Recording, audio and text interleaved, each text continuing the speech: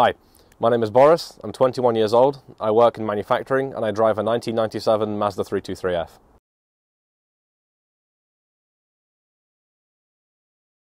I got into cars when I was very young. I must have been like 4 or 5 years old. I think the passion mainly came from my dad.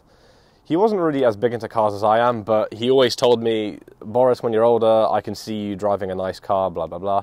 And then I still remember when I was like maybe 5 or 6 years old, I got my first model car that I remember clearly. It was a red Ferrari 360 Modena. And that's kind of what kick-started my passion for cars. And then as I got older, I kind of thought, yeah, I actually want to do this. And then when I got around to about 18, I should have been making my license, but unfortunately my passport was expired, so I had to renew that first.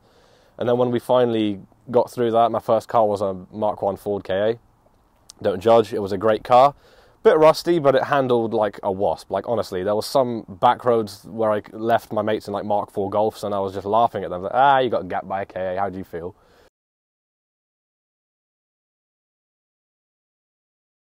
For me, the car community is a fantastic thing. There's not much else that I can compare it with, except maybe the only thing that's really comparable is bikes, because everyone else, the beauty of it is the fact that everyone has a different car. Normal people just see them as, oh yeah, I got a car, whatever, it gets me from A to B. But normal people just will not understand that because they can't feel a connection between themselves and the car they drive. Whereas for people like me or anyone else who would enjoy owning cars, there's more to it than that. The way I see it, when you've got a car that you've wanted to own for a while, or it was something you've been thinking of for any kind of amount of time, when you have a car that you like and you have a connection with it, it goes beyond just thinking, okay, I'm going to maintain this, I'm going to clean it every set amount of time.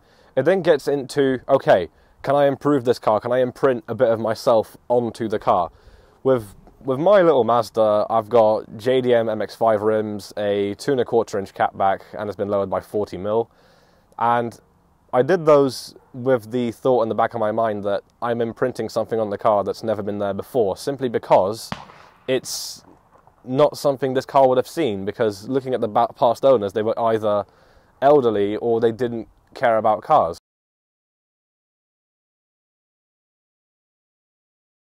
I can't get away from cars. It's something that I think about every second. Either do I want to go for a drive? Do I want to meet my mates and go for a run? Do I want to go to a car meet? Do I want to improve anything on the car further? And that's the great thing about it, that normal people just will not understand unless you get them to try it. Because if they do, and you explain the theory to them behind it, why you do things to your car in a certain way, only at that point might they actually understand why we love what we do. Being around the community gives you a feeling of togetherness. It doesn't just feel like you're at a car meet. Sometimes it feels like you're actually part of a massive family, either because you just like the people for who they are, or maybe it's some people who want to be supportive of you. They see you, that you want to accomplish something with your car, or maybe you want to do something with it in the future. And in that sense, the car community for me is something that once you get into it, it's very hard to get out of, and I don't see a reason why I'd want to leave.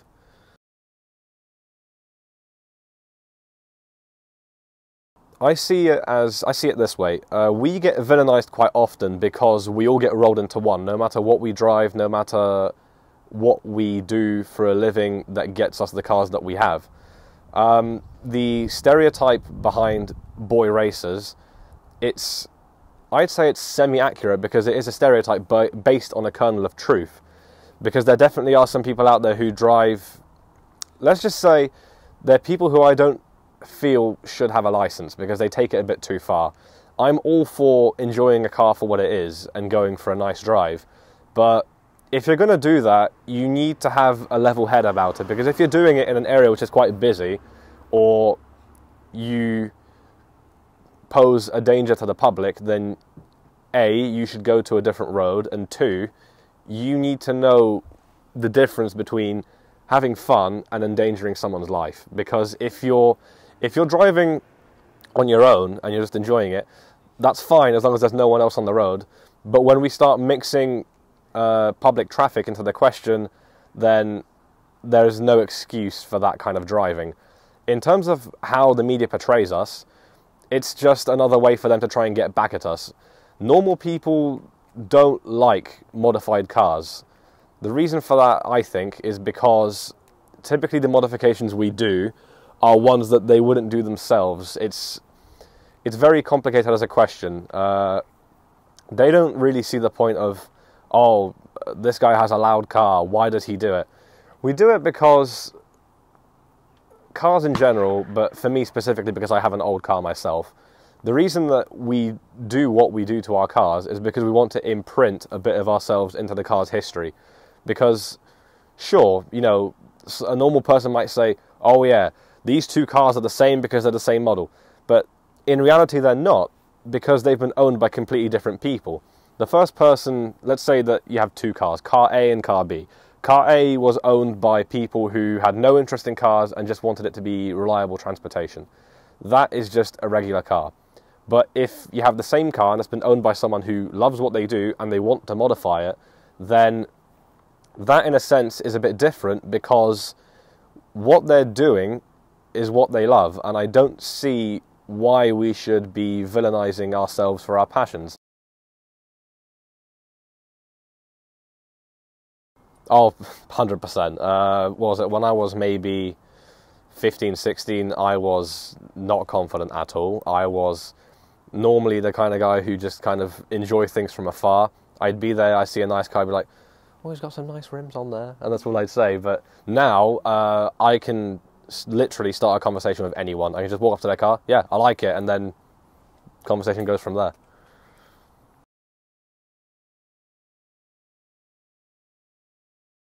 Pollution, to me, I don't really think is that much down to cars. Of course, there's millions of them on the road and we use them every day, but if we're going to get into detail, the biggest polluters are planes and ships.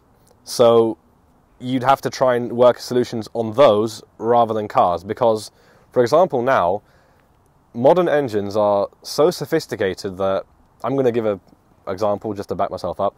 The new Toyota Corolla has a 2-litre engine which can run on normal 95 octane fuel and has a compression ratio of 13 to 1.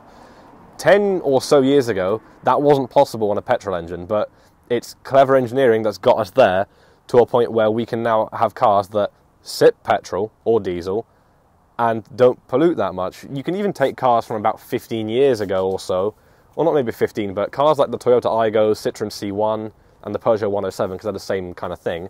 Those cars produce such little emissions that you don't even pay road tax, and those are petrol cars with no turbos, because turbos nowadays are not really used for performance like they used to be used in the 80s, 90s, noughties. Now they're just used to hit very stringent emissions targets. The thing is that I see as a problem is the fact that governments are slowly starting to encroach on our territory. They're slowly starting to set out rules which are going to make our lives harder. For example, I read not too long ago that in a few months there's going to be heavier taxes on people who drive diesel and petrol cars. And that is a step in the completely wrong direction, because the majority of cars out there are still powered by either diesel or petrol. So what's the point of trying to make the life of the working man harder to try and get him to feel pressured into thinking, oh, I got to buy a hybrid, I got to buy electric, when that shouldn't be the case. I think we should be allowed to drive whatever we want, and that really should be the end of it.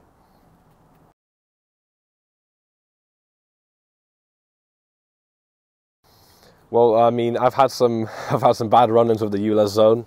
Since my car's quite old, I need to pay ULEZ whenever I drive in there, and sometimes I'm visiting some mates in London, and it does get very annoying, the fact that, oh, you're driving to London? 13 quid, mate. No matter what day of the week it is, or even if it's Christmas, it still applies to you. But I don't see that as a problem, because there are some cars which were made in the noughties that still conform to ULEZ. As an example, someone that I know has a 2005 Ford Mondeo with a 2.5 litre V6. And that is still compliant of ULEZ. As for why they're expanding the zone, I'm not an expert in this field, but if they feel that's the right move, they can do that, but at the same time, they should be prepared for backlash from car enthusiasts.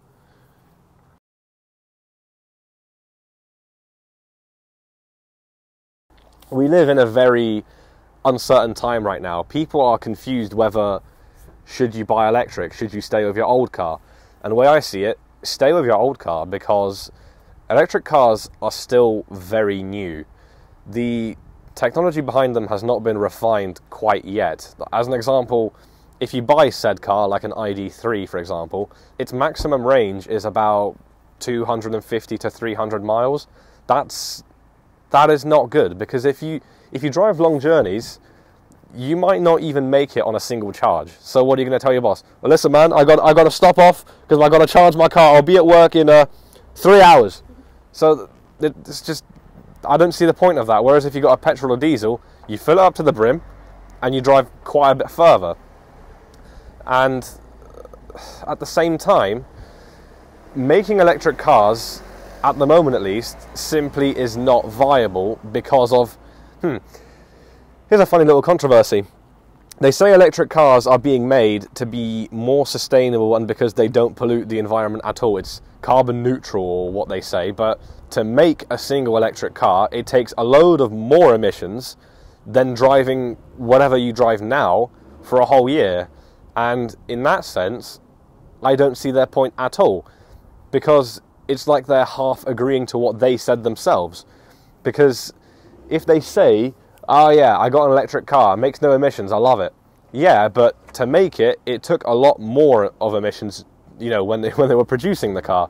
The way I see it, the future should not be focused on electric cars. It should either be focused on hydrogen or Porsche, who are developing synthetic petroleum.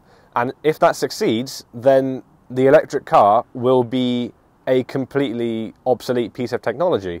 Because if Porsche succeed in what they're doing, every single petrol pump everywhere can be replaced with that synthetic fuel. And all you need to do then is convert whatever car you have to run on said fuel. And when it does, electric cars are going to become a pointless, novel idea.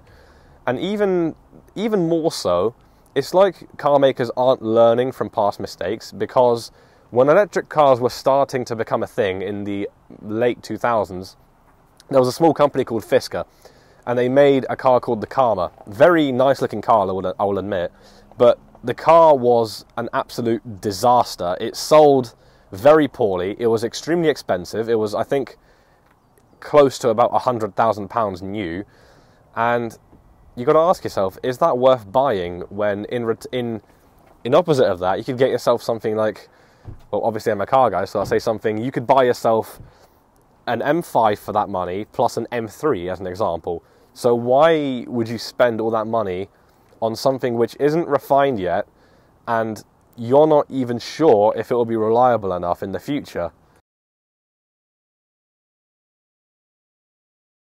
I don't think they could be.